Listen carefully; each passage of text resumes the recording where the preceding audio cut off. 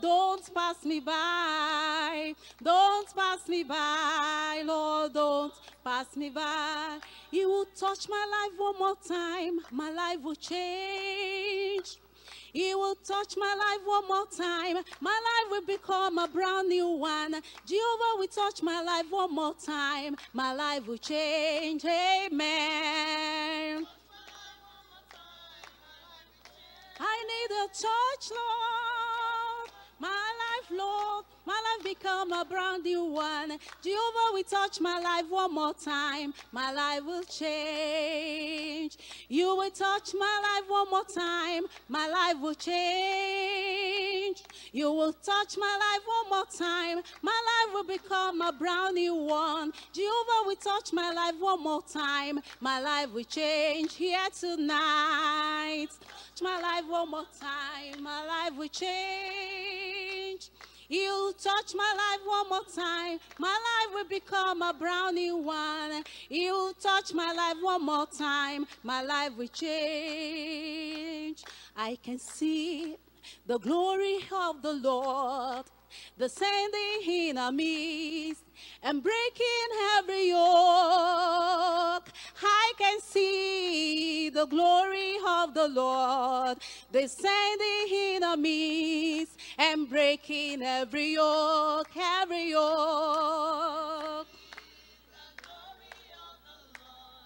Descending in our midst and breaking every yoke. Can you see?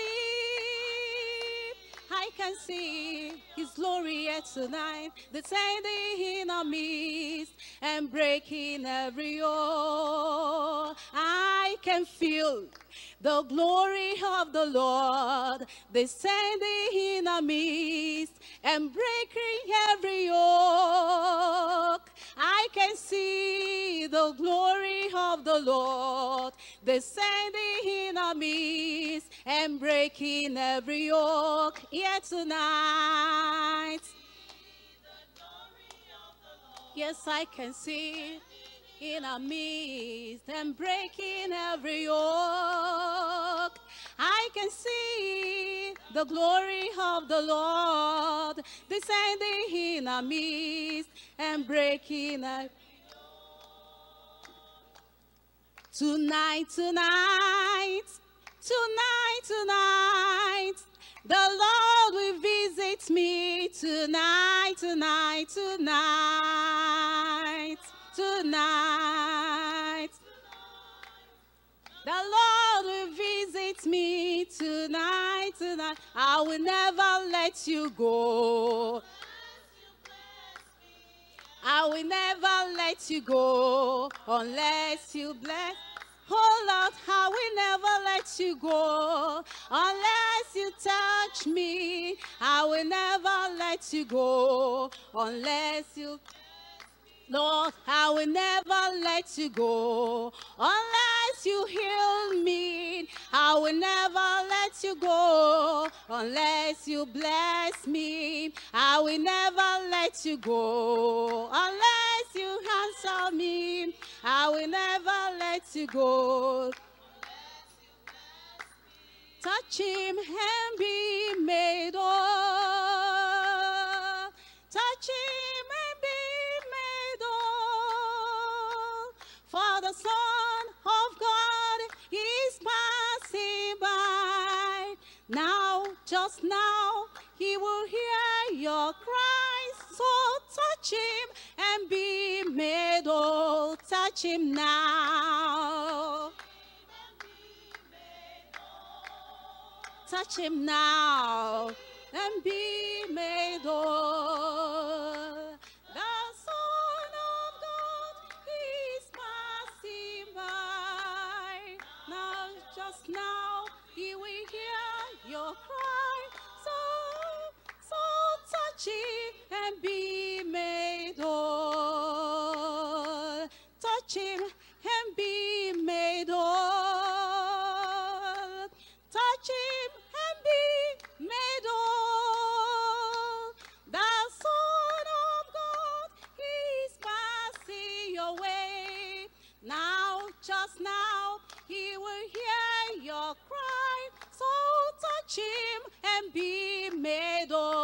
touch him now. Touch him now. Oh, the Son of God is passing away.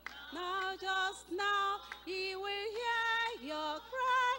So touch it and be the power. The power, the Pentecostal power is just the same today, no matter what they say. The power, the Pentecostal power, it is just the same today. Oh yes. Power. Pentecostal power is just the same today, no matter what they say. The power, the Pentecostal power, it is just the same today. Oh yes, the power, the Pentecostal power is just the same today, no matter what they say. The power, the Pentecostal power, it is just the same today and here tonight. The power, Pentecostal power, is just the same today, no matter what they say. The power, the Pentecostal power, it is just the same today. Lord, send the old time power, our Pentecostal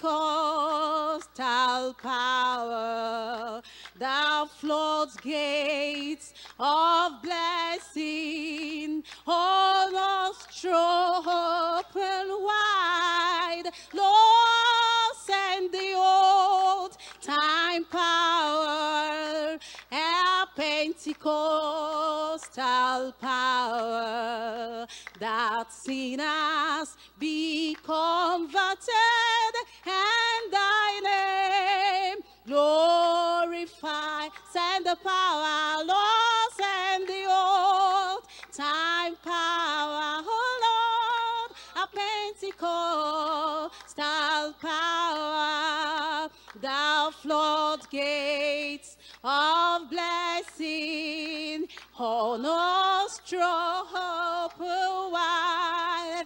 Lord, send the old time power, our Pentecostal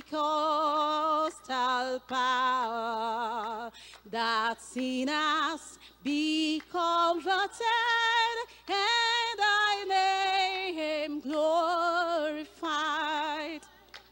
Lord, as of old at Pentecost, thou didst thy power display, with cleansing, purifying flame, descend on us today.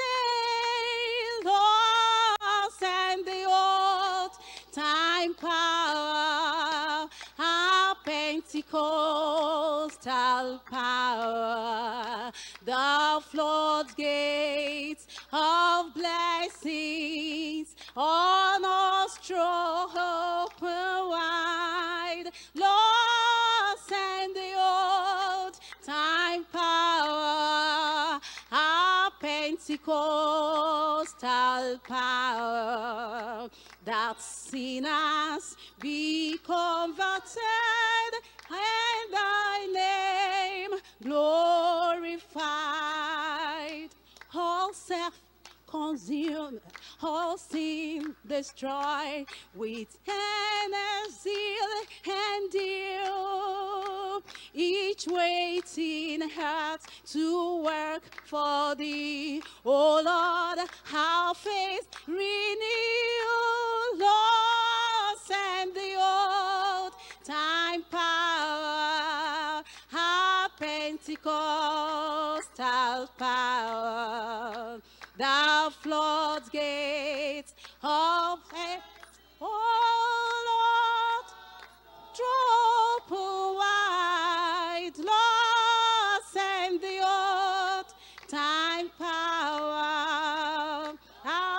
Pentecostal power, that sinners be converted and your name glorified.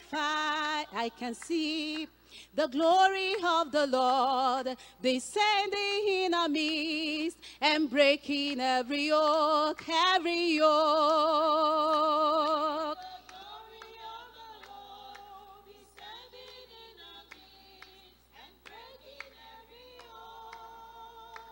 I can see the glory of the Lord descending in our midst. Open your heaven, let your power come. Open your heaven, let your power come. Oh Lord, heaven, let your power come. Oh Lord, we're waiting, Lord. Let your power come. Let your glory come. Let deliverance come. Let your healing flow. Let salvation come. Let your blessing come. Let your spirit fall. Open your heaven. Open your heaven, Lord. Let your power come. Lord, open your heaven. Let revival come. Open your heaven. Let your power flow here tonight. Heaven, let your power come. Oh Lord, oh Lord, let your power fall. Let your glory come. Let deliverance come. Let your healing come. Let revival come. Let your glory come. Let your power fall. Let revival come. Showers of blessings. Showers of blessings we plead.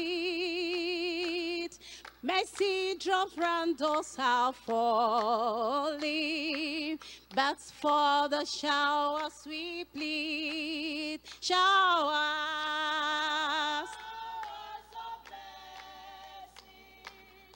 Showers of blessings we need.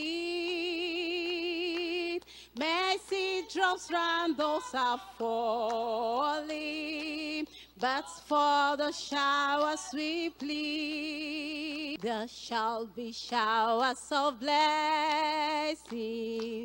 This is the promise of love. There shall be season refreshing,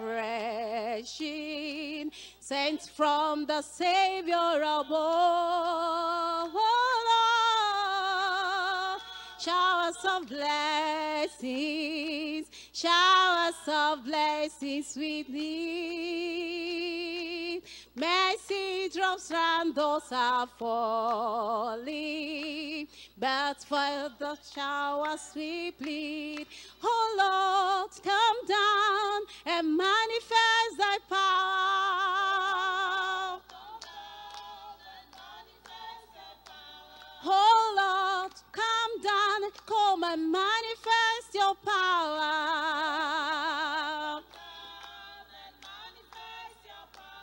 Oh Lord, come down, come and manifest your power.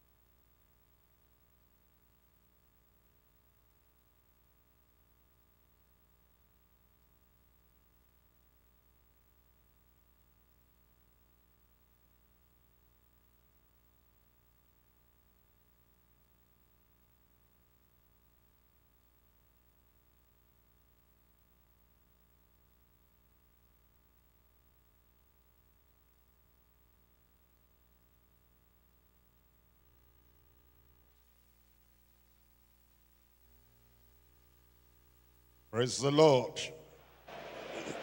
Let's pray together. Father, we thank you for this hour. Thank you for this moment. Thank you for your word. Lord, we pray that you give us real faith, abiding faith, transforming faith, saving faith, sanctifying faith, empowering faith in Jesus' name. We pray that our faith will not be dead. Our faith will not be shallow. Our faith will not be traditional. Our faith will not be theoretical. It will be faith that works by love in Jesus' name. Well, thank you because we know you have answered. In Jesus' name we pray. We're coming to James chapter 2. And I'm reading from verse 14. James chapter 2, reading from verse 14.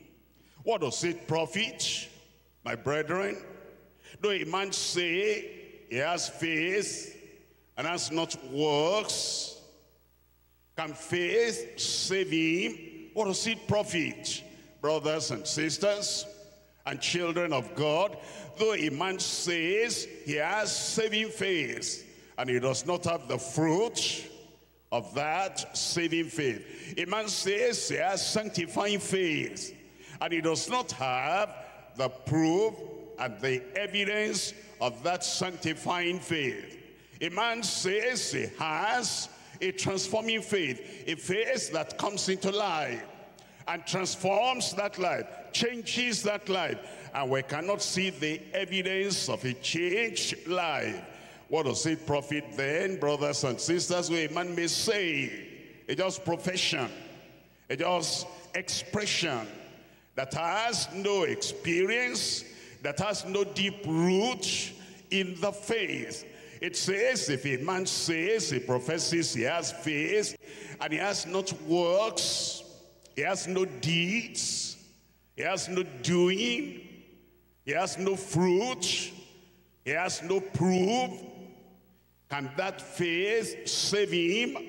If you say you are forgiven, prove it by the life you live. If you say you are saved, prove it by the life you live. If you say you believe in the Lord, and that you have turned away from the world, and you have turned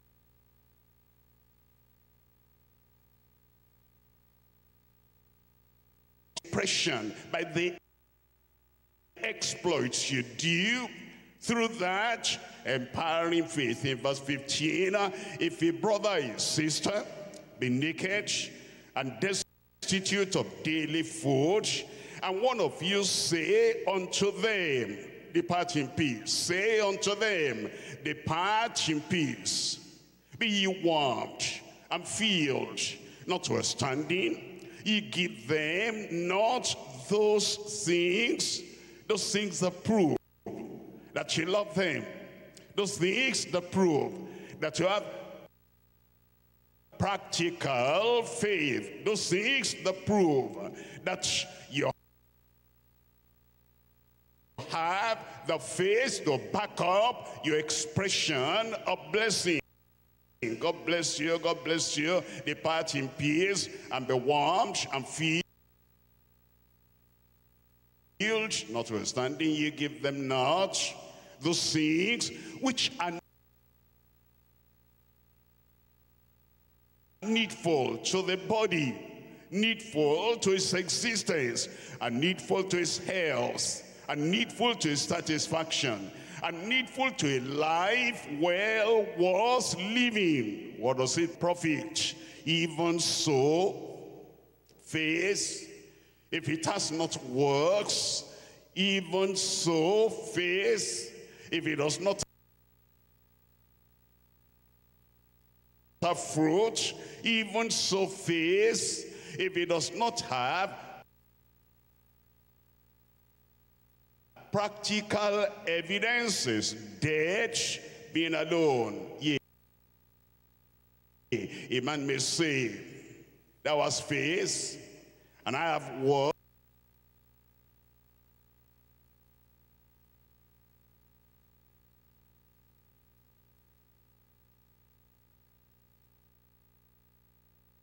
kind of fruit I bear.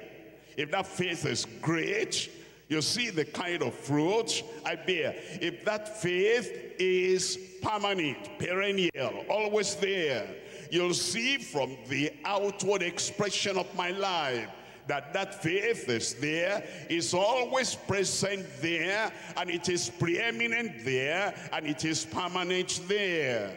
It says, I will show you my faith by my works, by the things I do. Thou believest there is one God.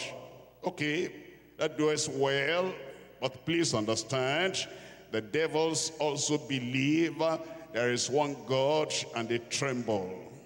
But wilt thou know, O vain man, unprofitable man, shallow man, religious but not righteous man, that faith without works is dead? Was not Abraham our father justified, revealed by works, established by works, made known that he's a friend of God by works, when he had offered Isaac his son upon the altar? Do you see, seest thou how faith wrought with his works? And by works was faith made perfect. By works faith was made matured. Faith was made evident. And faith was made complete. And the scripture was fulfilled, which says, Abraham believed God, and it was imputed unto him for righteousness. And he was called the friend of God. Called the friend of God. And was like his friend, God. God is active, he was active. And God is profitable, he was profitable. God is loving, he was loving. God is dependable, he was dependable. And God is faithful, and the man was faithful. You see then how that by works a man is justified, not by faith only, not by empty faith standing in isolation by itself. Likewise also was not Rahab the harlot justified by works, when she had received the messengers and sent them out another way? For as the body without the spirit is dead, what will the hand do without the spirit? Inactive, it proves dead. And what will the mouth say? How can the mouth talk without the spirit? And the silent mouth is the evidence that the death has taken place. And the immovable feet, never going anywhere, just stagnant, just dead, is an evidence the spirit is gone out. It says, for as the body without the spirit is dead, so faith without works is dead also. Where there is faith, there'll be accompanying works. Where there is faith, there will be abiding works. Where there is faith, there'll be appropriate works. And it is brought out in that line of the song, if you say you're forgiven, if you say you're saved, if you say you have met the Lord and you are connected with the Lord, stop saying, stop professing, prove it by the life you live. There is lively faith, faith that makes you come alive. People did not know you before.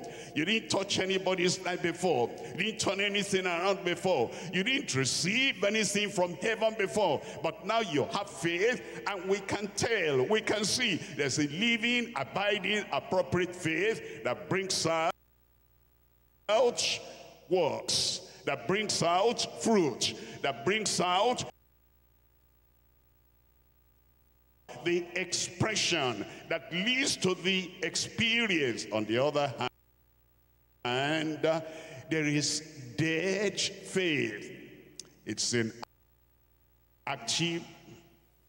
It does nothing. It makes no change in a man. There's no transformation. There's no difference between the past and the present. Just dead. As a dead man does not move, he does not move. As a dead man does not cry, he does not cry. As a dead man does not laugh, he does not laugh. As a dead man does not do anything and remains in that place, is helpless. You have to carry him, and there's only one place you can carry him to. You carry him to the grave. So dead faith has no action. Dead faith has no activity, and dead faith has no evidence by which we'll know that faith is there. And as you count the population of a country, and you don't count the dead men, you do not count dead faith as anything. As you are counting the number of your children, and you don't count those ones who have died, so is dead faith. You cannot count those who have dead faith among the children of God. There's lively faith, there's active faith, there's productive faith, and there is practical, positive, progressive faith. On the other hand, there's an active faith that is totally dead. Dead faith characterizes dead souls. Dead faith characterizes dead backsliders. Dead faith characterizes dead church people, church members. They have nothing to show for the faith they profess. I pray your faith will not be a dead faith. My faith will not be a dead faith.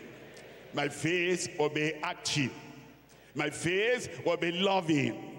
My faith will produce good, abiding fruit. Yours will do in Jesus' name.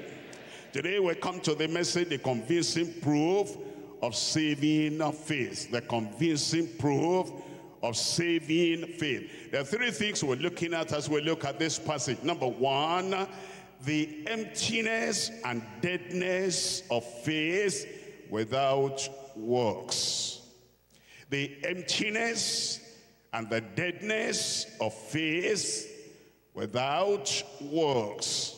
Point number two, the evidence and the discernment of faith through works. The works we do, the deeds we produce, the life we live, the things we give to other people, and the sacrifice we make unto God. The expression of our faith in works, the evidence and the discernment of faith through works. Number three, the exploits and the demonstration of faith with works. The exploits and the demonstration of faith with works. Number one, the emptiness and the deadness of faith without works. Come back to James chapter 2, verse 17. Even so, faith, if it has not works, is dead being alone. Look at verse 20. But wilt thou know, O vain man, that faith without works is dead? Verse 26. For as the body without the spirit is dead, so faith without works is dead also. Faith without works is dead also. And when it says faith without works is dead also, actually, the one who possesses only faith, faith alone, faith alone, faith alone. Faith is the key. And faith is what I have. But there is no works, there are no deeds, there is no fruit, there's no transformation. And the fruit of the Spirit is not there. Obedience to the word of God is not there. It's saying that man is a dead man. Dead faith, dead follower. I'm following Christ, but he has dead faith. I'm one of the faithful members of the body of Christ, but he has dead faith. The man is dead. Look at the scriptures. I'm looking at Genesis chapter 20, and I'm reading from verse 3. Genesis chapter 20, verse 3. But God came to Abimelech in a dream by night, and said unto him, behold,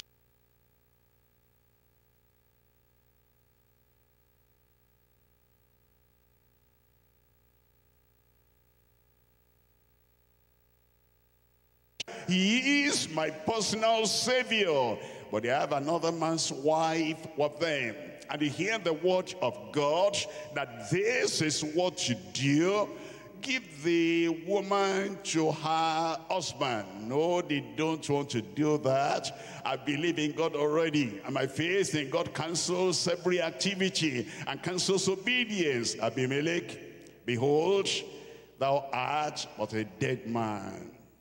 For the woman which thou hast taken, for she is a man's wife.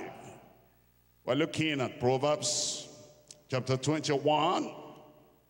Proverbs chapter 21. I'm reading from verse 16. Proverbs 21, verse 16. The man that wandereth out of the way of understanding shall remain in the congregation of the dead. There is a congregation in the sight of God. It's the congregation of the dead. Why? Well, they say they follow Christ. They say they believe in Christ. They say it was at a crusade that they raised up their hands and they became believers. It says, but no, he wanders away from the path of understanding. He wanders away from the understanding of Scripture. Whenever you talk about duty, whenever you talk about the fruit of repentance, and whenever you talk about the evidence of salvation, it says, I don't know about that. I don't want to know about that. All I know is I believe in Christ. I have faith in Christ. But he is in the congregation of the dead. He has dead faith. We're looking at 1 Timothy chapter 5. 1 Timothy chapter 5, and we're reading from verse 6. 1 Timothy chapter 5, we're reading from verse 6. In verse 6, but she that liveth in pleasure is dead while she liveth. She doesn't accept the message of the word of God. He that will be and she that will be a friend of the world is an enemy of God. She doesn't accept, he doesn't accept the word of the Lord. Love not the world, neither the things that are in the world. If any man, if any woman loves the things of the world, the love of the Father is not in him. I believe in God. I don't care about, I can look like the world and drink like the world, and I can do everything the world is doing. All I know is I believe in Christ. Dead faith produces a dead man. Dead faith produces a dead woman. And dead faith produces a dead nominal Christian. Dead faith produces a dead, nominal churchgoer. But she that liveth in pleasure is dead while she liveth. Revelation chapter 3. In Revelation chapter 3, I read from verse 1. Revelation chapter 3, I'm reading from verse 1. It tells us here, from the lips of Jesus Christ himself, and unto the angel of the church in Sardis write. What a name, what a title, angel. What a position, what a privilege, angel. And what recognition, angel. To the angel of the churches, that is right. These things says he that has the seven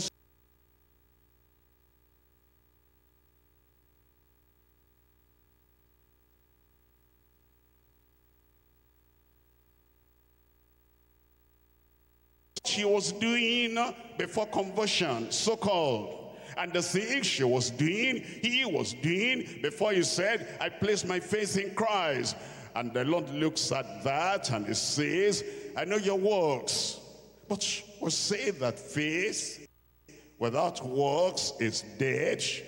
And this person already has works. And Jesus is saying that as a name that thou livest and art dead. And look at Hebrews chapter 6 verse 1. Hebrews chapter 6 verse 1. Therefore, leaving the principles of the doctrine of Christ, let us go on to perfection, not laying again the foundation of repentance from, tell me, dead works. Dead works. There are dead works. They deaden the mind.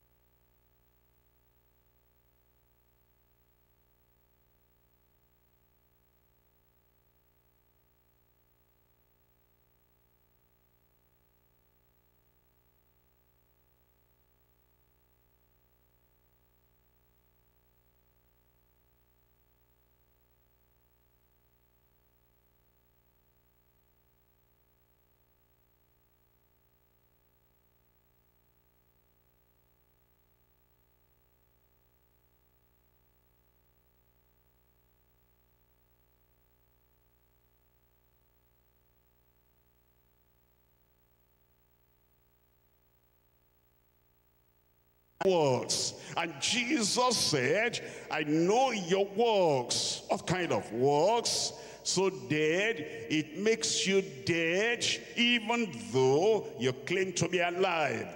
Hebrews chapter 9. Even though you claim to be alive. Hebrews chapter 9 verse 14. Hebrews chapter 9 verse 14.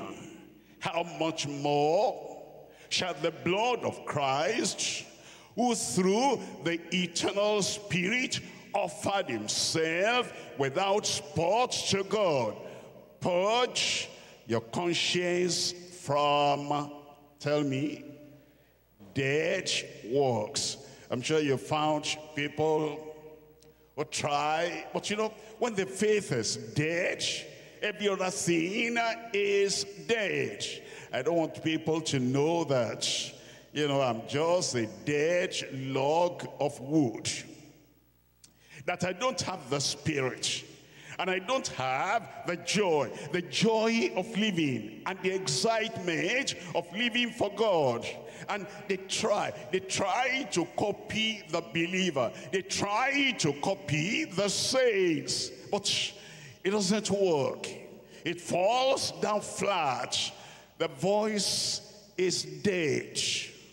You're hearing something, but there's no power. And there's no spirit, and there's no inspiration, and there's no enlightenment from what you're hearing. They're just trying to do something, trying to say something. It's dead. And that's why the Lord said that there are people that claim to have faith, but the faith standing alone, the faith by itself does not have the fruit. It is dead because it has no works. The emptiness and the deadness of faith without works. We're coming to Isaiah chapter 58. Isaiah chapter 58. I read from verse 2. Isaiah 58, reading from verse 2. Faith without works. I'm a follower of Jesus Christ. We've heard that for too long. Stop saying, start doing. Show that faith. Demonstrate that faith. We're looking at Isaiah chapter 58, verse 1. Cry aloud. Spare not, lift up thy voice like a trumpet, and show my people their transgression, and the house of Jacob their sins. Yet they seek me daily, and delight to know my ways, as a nation that did righteousness. As a nation, like a nation, this copycat, as a nation that did righteousness and forsook not the ordinance of their God. They ask of me the ordinances of justice. They take the light in approaching to God. And yet it says, cry aloud and lift up your voice like a trumpet, and show my people their transgressions. They claim to be saved, but they're still sinners. They claim to have faith, saving faith, but they still have sinful lifestyle. Isaiah chapter 29, reading from verse 13. Isaiah 29, verse 13. Wherefore the Lord said, for as much as these people draw near me with their mouth, they say with their mouth, they profess just with their mouth, and with their lips do honor me, but they have removed their heart far from me, and their fear toward me is taught by the precept of men. You can tell all they have is faith that is dead, making a profession, but not having the reality of the life. Jeremiah chapter 8. Jeremiah chapter 8, reading from verse 4. Jeremiah chapter 8, verse 4. It says in verse 4, moreover, thou shalt say unto them, thus says the Lord, shall they fall and not arise? Shall they turn away and not return? It's talking about people that were saved before, long ago, but eventually they fell into sin. And maybe the sin is known to other people. Maybe the sin is not known to other people. You just find that on their own, voluntarily, they withdraw from the congregation of the people of God. Where you used to see them, you cannot see them. And when you meet them on the way, you still say, sister, sister. When you meet them on the way, you still say, brother, brother. They carry the name. They've lost the nature.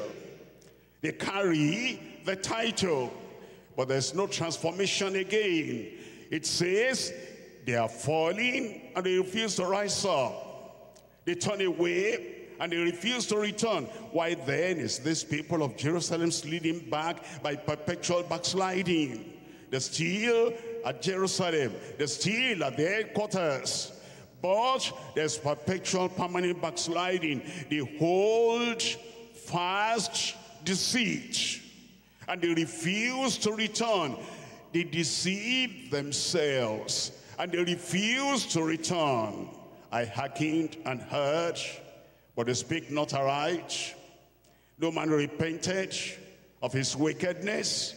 They say, I'm still all right. I'm still in the faith. I still believe.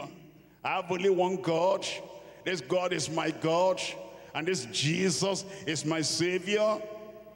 But they have not repented of the wickedness they fell into, saying, what have I done? They have not said that. Everyone turned to his own course, as the horse rushes into the battle. Yea, the stork in the heaven knows her appointed times, and it taught us the time of their coming. But my people knew not the judgment of the Lord. How do you say? How do you say? We are wise, and the law of the Lord is with us. Lo, certainly in vain made he eat. The pen of the scribe is in vain. Look at verse 12. In verse 12, it says, were they ashamed when they have committed abomination? These people say they have faith. You find them in the offices. You find them in your community. You find them in your neighborhood. They profess faith. And yet when they commit abomination, there's no shame. They're used to it. Nay, they were not at all ashamed. Neither could they blush. Therefore shall they fall among them that fall. In the time of their visitation, they shall be cast down, says the Lord. Look at their lamentation on the final day, in the final verses of that chapter. In verse 20, the harvest is past. The summer is ended, and we are not sick. They realize too late. Although they have been claiming they had faith, no works, no fruit, no deeds, no approval of their lives. The good they want to do, they cannot do. The evil they don't want to do is exactly what they do. Because the faith cannot produce saving works. The harvest is past. The summer is ended. And we are not saved. For the heart of the daughter of my people am I hurt. I am black. Astonishment has taken hold of me. Is there no balm in Gilead? Is there no physician there? Why then is the health of the daughter of my people not recovered? How do you describe such people? We're looking at 2 Timothy chapter 3 verse 5. 2 Timothy chapter 3, and I'm reading from verse 5. It says in verse 5, having a form of godliness but denying the power thereof. The power to be godly, the strength to be godly, the grace to be godly, righteous. They don't have, but they have a form of godliness. You can see that form in their outward expression. You can do that without living faith, lively faith, abiding faith, saving faith. You can see that they sing the songs, they quote the scriptures, and they appear to be among the people of God. They have a form of godliness, but deny the power thereof. From such